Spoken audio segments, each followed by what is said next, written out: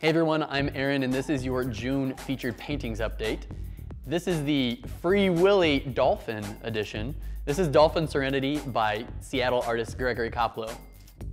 This painting is so warm and perfect for summer. I mean, the sunset is super calming, the water, the reflection is just really refreshing, and then it's got this happy dolphin just, jumping out of the water, celebrating life.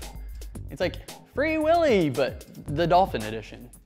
And while the dolphin looks kind of tough to paint, it's actually not that hard. But I do think that the dolphin needs a name. So, maybe it's like Dolphin Serenity featuring Danny or something like that, I don't know. Name it whatever you want.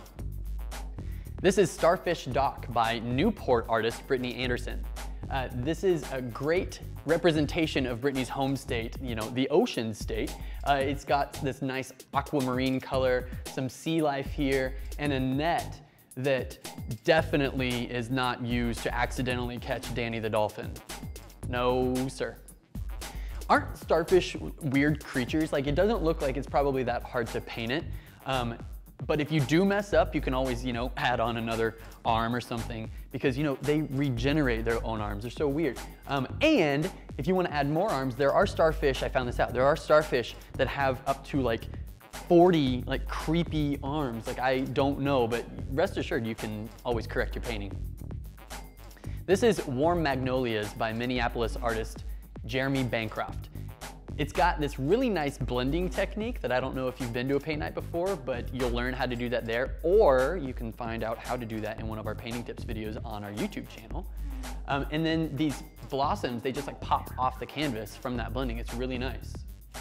But what stands out to me most in this painting are these thin, long branches that sort of stretch across the canvas. And it reminds me of one of those photos or illustrations of like the network of neurons that we have in our brains. And it makes me think like, maybe this is what my brain looks like or used to look like. There should have been some more branches over here, but then like maybe I turned 21 and now years later, I'm just sitting here drinking away my life. But it's beautiful. That's it for June featured paintings. Feel free to leave us a comment below and check out these paintings online at paintnite.com. We'll see you next month.